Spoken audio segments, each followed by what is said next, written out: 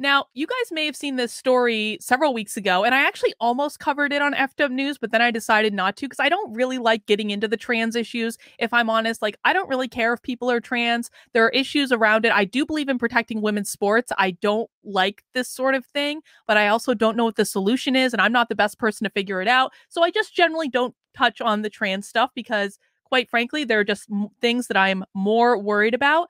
But I did find this story when it originally came out curious. Leah Thomas dominated by fellow Ivy League transgender swimmer Isaac Hennig.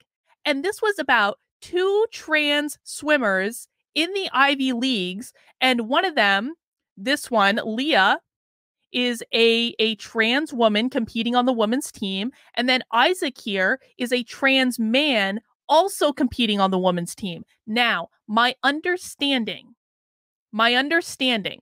is that Isaac, the trans man, has not taken testosterone, has not taken hormones. And that's why he's still competing on the women's team, even though he's obviously socially transitioning. My understanding is that he hasn't started well, he did have top surgery, but but in terms of like taking testosterone and male hormones, my understanding is that he has not started that yet.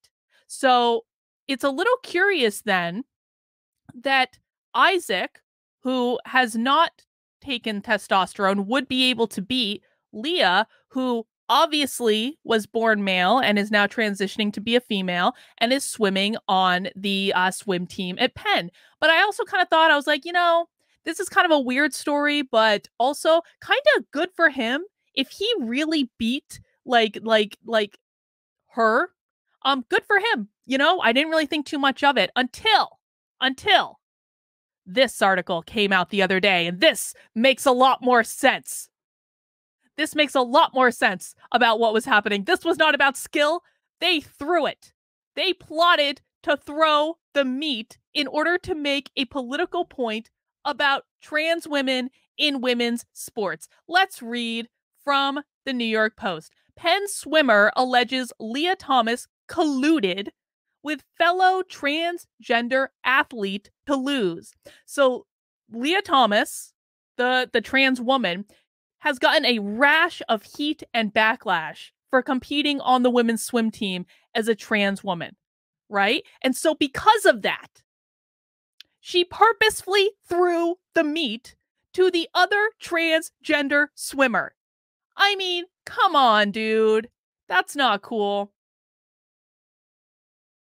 A biological female member of the University of Pennsylvania's swimming team says she believes her transgender teammate, Leah Thomas, colluded with a Yale transgender athlete so she could lose to prove a point, according to the report. Let me just make the font a little bit bigger. Isaac Hennig, who is transitioning from female to male, beat Thomas in both the women's 100 and 400 freestyle races during an Ivy League swim meet on January 8th. Hennig was reportedly able to compete on the women's swim team because she has yet to start testosterone treatment. Thomas, who has been shattering team records, has become a lightning rod as her story has gained national attention in recent months. She previously competed as a man for 3 seasons at Penn.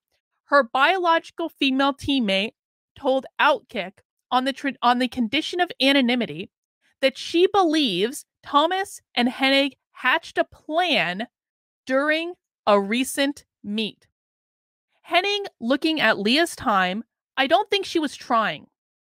I know they're friends, and I know they were talking before the meet. I think that she let her win to prove a point. Oh, see, a female to male beat me. I mean, to be really honest with you guys, it would not surprise me at all. That makes complete sense to me. When asked if she believed the pair colluded, the swimmer said, "I do. I can't say for sure, but I wouldn't be shocked if I found out that was 100% true." Hennig won the freestyle race with a time of 49.57 seconds. Thomas touched the wall at 52.84 seconds. Though she swam the 100 freestyle in 49.42 seconds during a November tri meet with Princeton and Cornell, Outkick reported. The anonymous swimmer also believes Thomas wasn't giving her all in the 200-yard freestyle, which she won with a time of 1:48. Now, listen, I'm not a swimmer, but this is a pretty elite competition. We're talking about Ivy League swim teams. And so for anyone who has competed that's watching right now, would I be wrong to say that adding almost 3 seconds to your time, it kind of seems like you threw it? Like, that's a lot. When we're talking about elite level competition, 3 seconds is a long time. And so if she was able to do it in 49.42 seconds in November, and this meet, which just happened to be against the other trans Ivy League swimmer, she swam 52.84. That to me seems like a pretty big gap when we're talking about elite level competition. Am I wrong about that? I was on deck and said to a friend, she's literally not trying. You could just tell, she told Outkick. It was blatantly obvious. I was watching the 200 free and she was literally keeping pace on the other girls. She was number 1 in the country at one point. These are definitely talented swimmers, but they're not the caliber of being at the top of the country or anything like that. You could tell when someone is dying and they're swimming slow, the swimmer added. You can also tell when someone is not trying. And I could see in the 200 freestyle that Leah was not trying. The swimmer's accusations come as the NCAA adopted new rules for sport-by-sports approach to trans athletes. So I wouldn't be surprised if she threw it. And I to be quite frank, if she thinks this is so something a stupid college student would do. I know these are Ivy League college students. I'm sure that they are very book smart. I am sure that they know lots of esoteric theoretical stuff. But I have worked at several Ivy League schools now, and I can tell you emphatically that just because someone is book smart and gets into an Ivy League school doesn't mean they're smart in the real world. This to me seems like a very, very deliberate, stupid college age person mistake. This is only going to make things worse. Like, did they really think that no one was going to figure out that she swam 3 seconds slower than the previous time?